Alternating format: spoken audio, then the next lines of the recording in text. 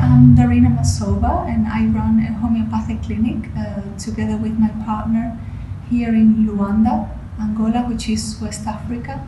I attended a seminar on polarity analysis in June 2019, and I started using polarity analysis straight after that. It was an online seminar given by Dr Devang Shah. I use polarity analysis in patients that come with complaints that have not become chronic yet, what we call acute complaints. For example, a relatively recent sciatica or back pain or urinary tract infections or injuries such as a uncomplicated fall or sprained ankles or back pain from overlifting, that sort of things where I feel I need to prescribe on the spot.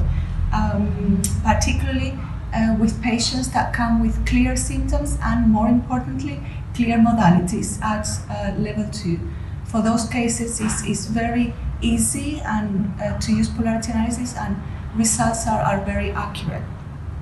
I feel in general that using polarity analysis has a lot of advantages. I feel it simplifies the case taking and the case analysis.